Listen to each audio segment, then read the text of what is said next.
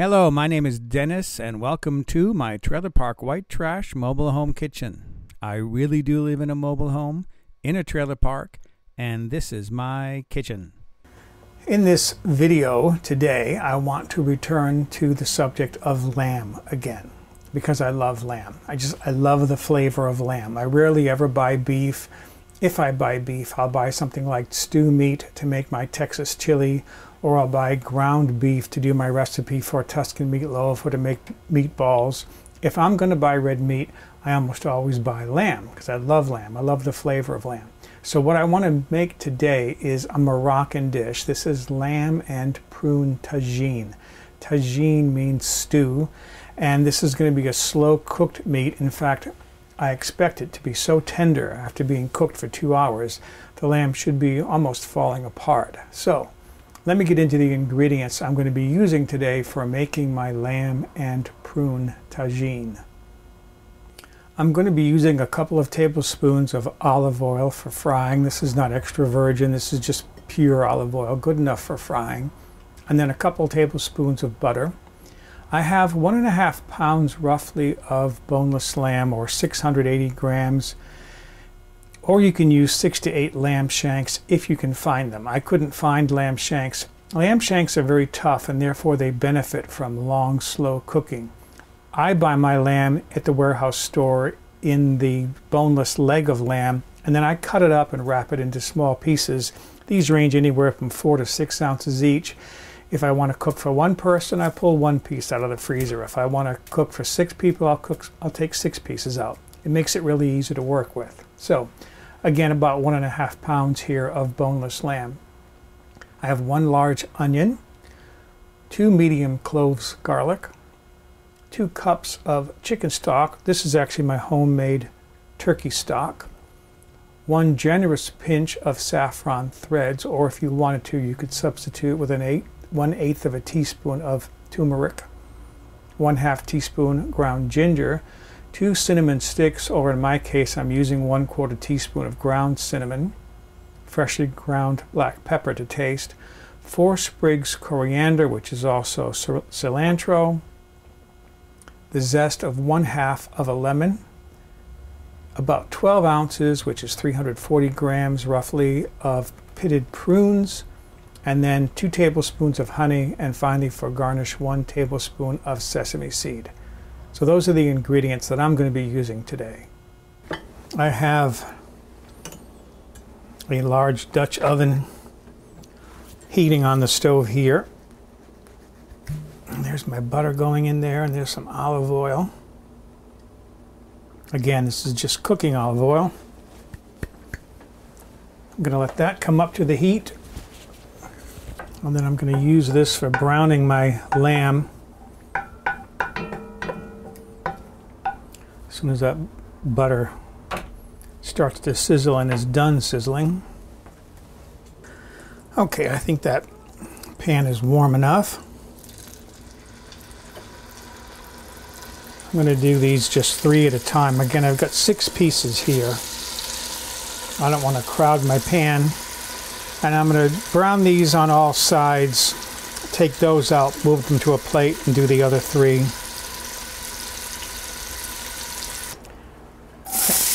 I've reduced my heat to medium. I'm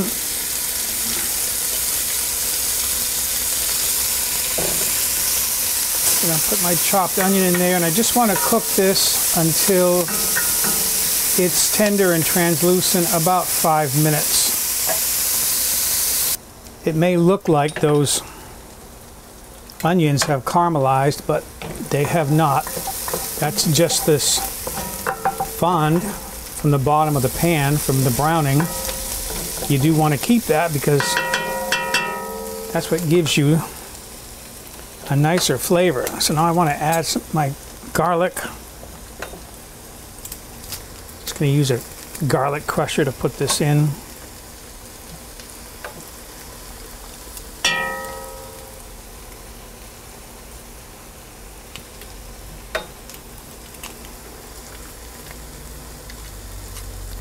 Beautiful. Just kind of stir that in a little bit. You don't want to cook that garlic too much. It doesn't have to be at this point. And now I want to put my stock in. My stock is frozen. So I'm going to let that thaw in there. It'll take a few minutes for that to thaw down. And then I'll be ready to add my other ingredients. My stock has melted and it is just now coming up to the boil. So I'm going to add my spices and herbs. There's my saffron threads. As far as how many threads are there, I'd say there's a good 24 threads. It's quite a bit, actually. That's my ground ginger, cinnamon,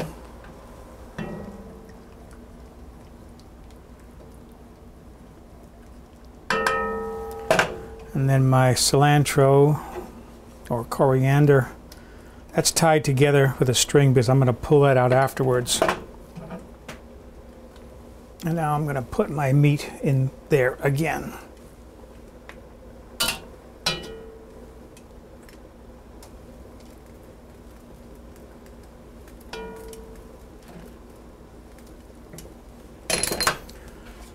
Okay. And then I'll be covering this, and I'm going to let this simmer for about an hour. In about half of an hour, I'll take the cover off and turn that meat over. Total cooking time on low should be about an hour, and then I'll be ready for the next step. Oh, before I do one thing, I want to add my pepper.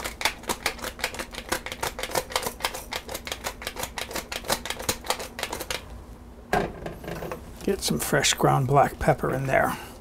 Okay, that's all my ingredients for this step.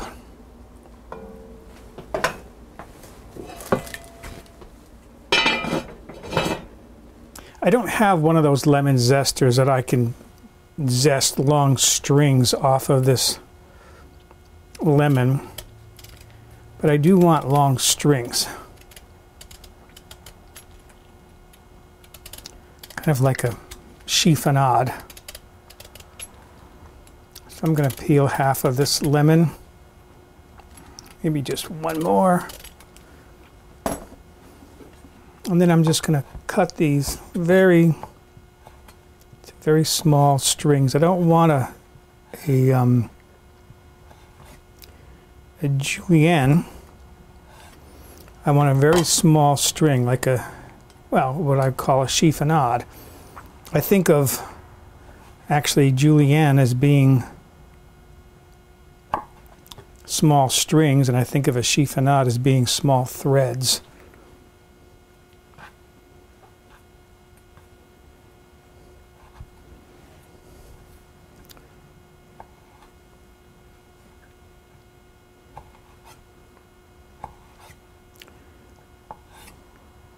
It's being a little fussy, I suppose, but part of the beauty of good cooking is the presentation, right? Okay, so I have my lemon zest to chiffonade, and then I'll set this aside. I am, in the meantime, heating my ugly stainless steel pan on the stove. One of these days, a great cookware company will recognize my genius and send me a beautiful set of pots and pans to feature in my videos. Those are my sesame seeds. I want to give them a really light toasting. This pan's going to get very hot, and they will probably scorch if I don't get them out of there quickly. So I have a little aluminum bowl, or stainless steel bowl rather, ready. And as soon as these look like they're changing color, I'm going to get them out of there. I'm already seeing some coloration.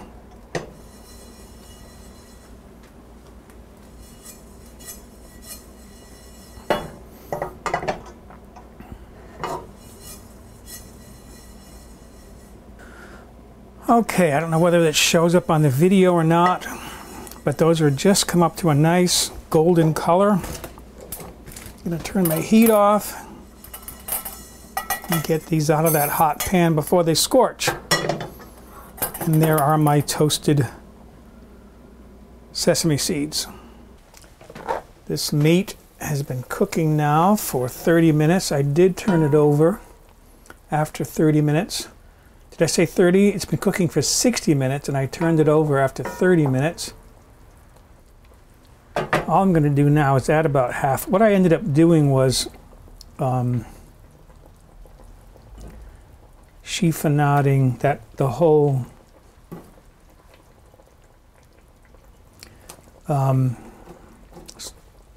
zest of that lemon. I'm going to use the other half of the chiffonade. I still have this left. I'm going to use that for garnish at the end. Okay, so that goes in. That's all at this point, and then this cooks for another 30 minutes.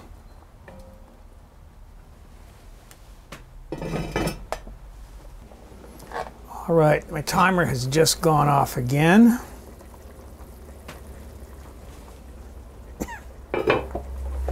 So now I want to add, this is the juice of that lemon. Going to put that in there. Going to put the honey in there.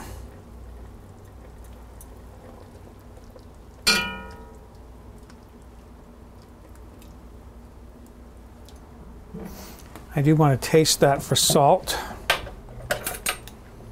My red-handled tasting spoon.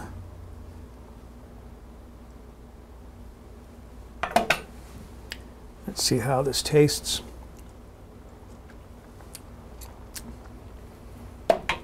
It's going to need a little bit of salt, maybe half a teaspoon to start off with.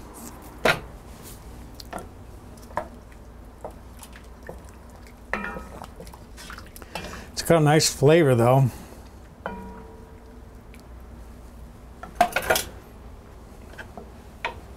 All right.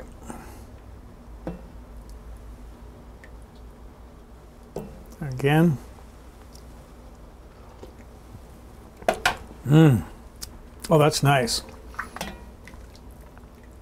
It's got a lemony flavor, a little bit of sweetness from the honey, and then finally the prunes go in.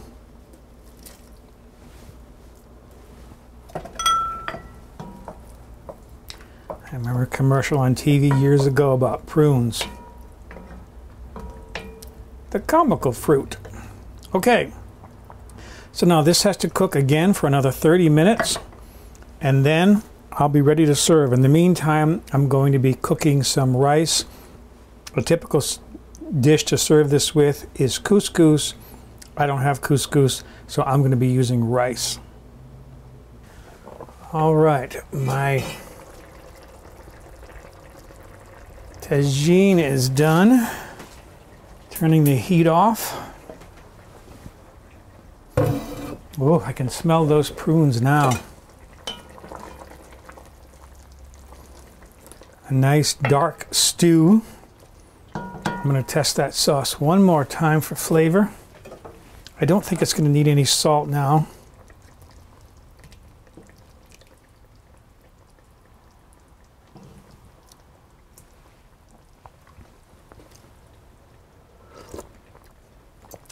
No, that's excellent. It's got a sweetness from the honey, but it's got a tartness from the prunes. I want to pierce it with a fork. Pierce the meat and see how tender it is. Oh, that's nice. Okay, I'm ready to plate this and then see how good it tastes. How I would plate this is I would put some rice in the plate like that.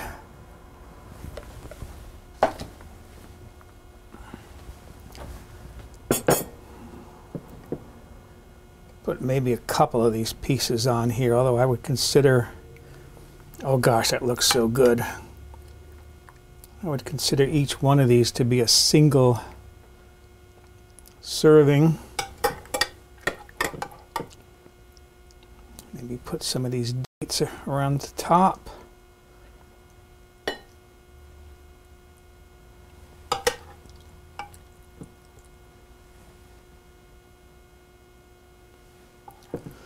like so. And then finally get some of this nice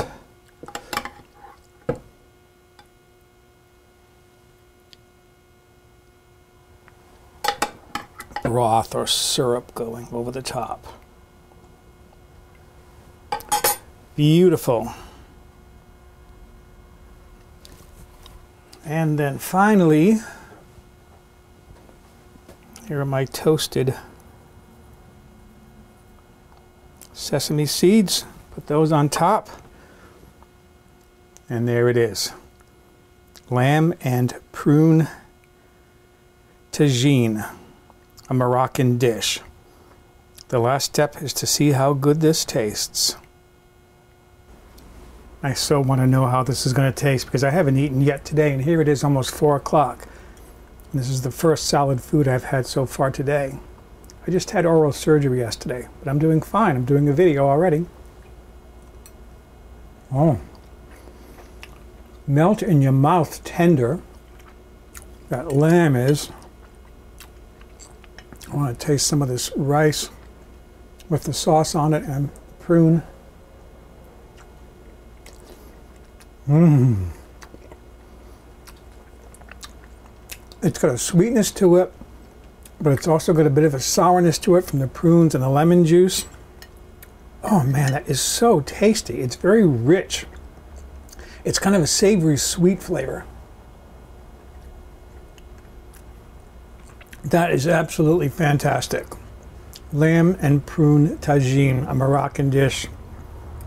I hope you make this and enjoy it as much as I do. As for me, I've got to go eat my dinner, so excuse me.